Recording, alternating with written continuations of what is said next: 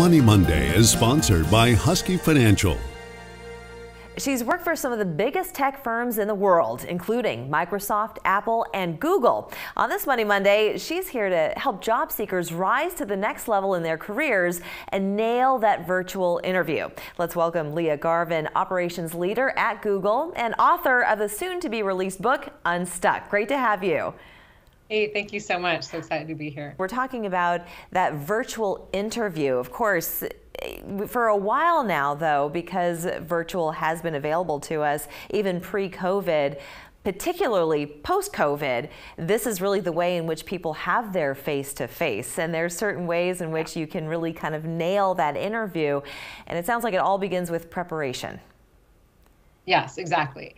And I would say the central concept of my work is this concept of reframing and looking at a challenge or situation through a new perspective and seeing, hey, there's a lot more ways to look at this than were available before. And when it comes to interviewing, I'd say a perspective a lot of people come in with is virtual interviewing is exactly the same as in person. You know, it's just that I'm from home. And actually, I would challenge that perspective and say it's actually pretty different.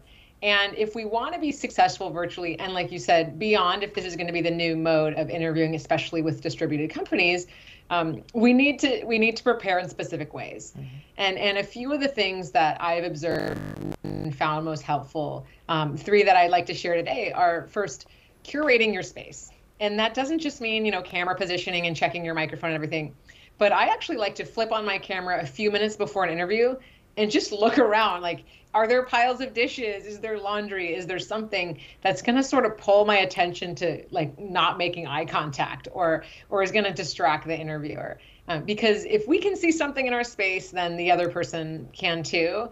And that can sort of throw us off in our rhythm. There are things that we just don't think of because we're probably just so focused on the experience itself, what we're going to say, what they're going to ask, and in what you're talking about, the job interview, you want to get that employment. So, but really you kind of need to impress in a 360 way.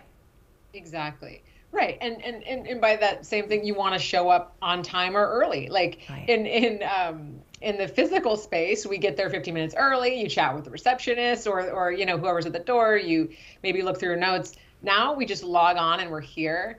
And they always say if we wait till the last minute, everything starts to go wrong. Right. So it's when we're not early is the camera doesn't connect and there's some problem. And so I think part of that curating your space and presence is about being early, being ready, making sure there's no hiccups, and then you can just kind of come in with that positive, optimistic energy instead of being totally flustered. Absolutely. And the third one, though, the tip number 3, don't overthink the lack of feedback. I think for anybody who's ever been up on a stage, for instance, I think for a lot of comedians who are trying to make it, you get up on the stage and you're just totally bombing, but you got to keep going even though you're getting nothing back from the audience. You have to have that clap track in your head and the laugh track in your head to keep you going. Yeah, exactly. I mean, think about it. Typically, the other person's on mute. I don't know. We'll probably get some better norms around that eventually of what's the right sort of balance there. But I've been in interviews where maybe I make some jokes or some kind of trying to have a little bit more of a fun with it, and the person's on mute, and like you say, you get no feedback. Right. So you think, okay, like maybe I shouldn't do that again, or did the person not get it? I think also, eye contact's a little bit confusing, right? Do we look at the camera or the person or the whatever? And so, and both people are struggling with that. Right. That's one thing to remember too is, not only is the interviewer dealing with what's in my space and what distractions are happening outside my room and where am I looking, but the interviewer is as well. Yeah. And so I think having a little bit of empathy for each other and thinking, hey, we're all sort of figuring this out.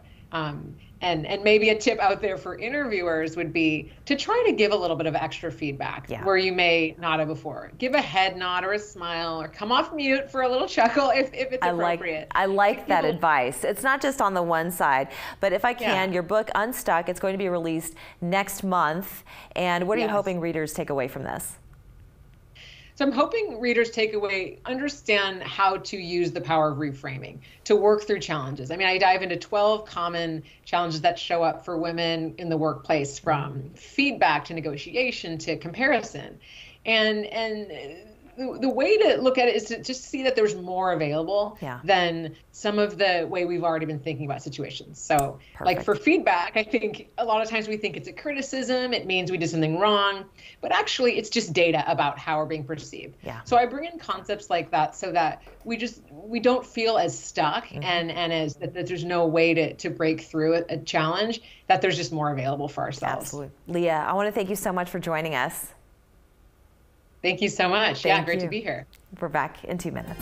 Money Monday is sponsored by Husky Financial.